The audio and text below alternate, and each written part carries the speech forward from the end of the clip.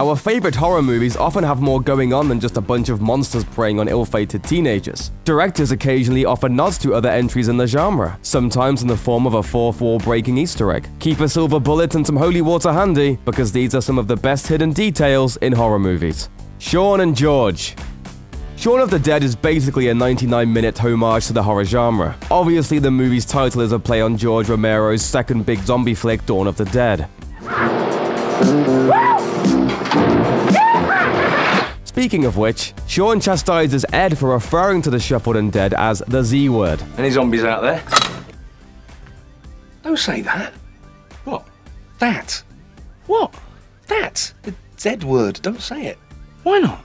Because it's ridiculous. Which calls back to the fact that the characters in Romero's movies don't call their antagonists zombies. And when Shaun tries to book a date for himself and Liz, his phone book features an Italian food place called Fulci's, a reference to zombie film director Lucio Fulci. The name dropping continues throughout the film. We see Landis Supermarket, a nod to the director of Michael Jackson's Thriller video, and Fairey Electric, which is named after actor Ken Fairey, who plays one of the main characters in Dawn of the Dead. And we can't forget Night of the Living Dead's most iconic line. They're coming to get you, Barbara. Which was referenced by Ed when Shaun was talking to his mom, Barbara. We're coming to get you, Barbara! In return, Romero cast Simon Pegg and director Edgar Wright in Land of the Dead. King Kong vs. Sumatran rat monkey. Peter Jackson will always be remembered for his Tolkien trilogies, but the filmmaker got his start making B-movie horror flicks. He paid homage to his past in his 2005 King Kong remake, which slipped in an awesome reference to his 1992 gore-fest Braindead, also known as Dead Alive. The animal storage hold on the ship features a crate labeled Sumatran rat monkey, beware the bites. This is supposedly the same strange creature that starts the zombie outbreak in Braindead. And in the movie, it's said to come from Skull Island, the same island that gave us King Kong. Teasing the Dark Tower. David Drayton, the main character in Stephen King's The Mist, is a commercial poster artist. In the opening scenes of the film, Drayton works on a painting of Roland from Stephen King's Dark Tower series, which was later adapted for a feature film starring Idris Elba. Other horror movie posters can be seen in the background of Drayton's office, including The Thing. And speaking of The Thing, Bad Dog.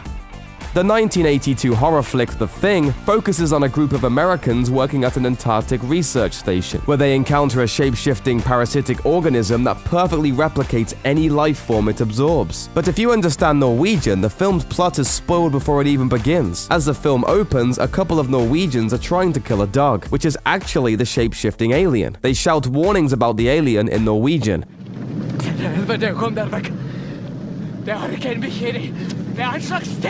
Det imiterer en bikkje! Det ikke mekanikk! Kom deg vekk, idioter! Which roughly translates to, that's not a dog, it's some sort of thing. It's imitating a dog, it isn't real, get away you idiots! But the message to Kurt Russell and his cohorts is lost in translation. With great power.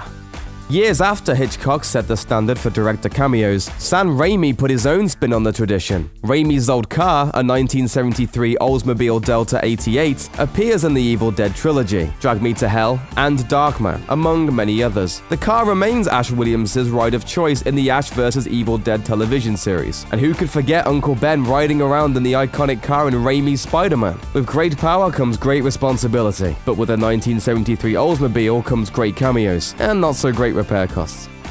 Raimi vs. Craven.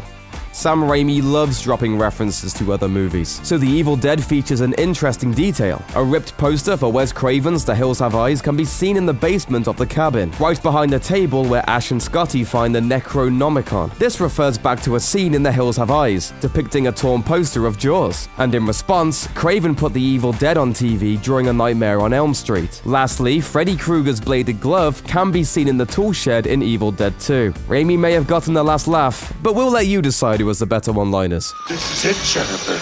Your big breaking TV. Keep your damn filthy bones out of my mouth. Talking Heads.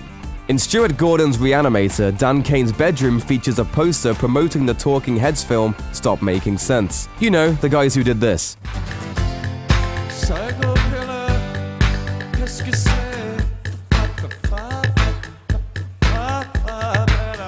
The Rock reference alludes to the antagonist of the film, Dr. Carl Hill, who gets decapitated by Herbert West, after which Hill's decapitated head and headless body are brought back to life by West's reanimation serum. Somehow, Hill's severed head is still able to control his body. So that's right, we have a literal talking head in the movie.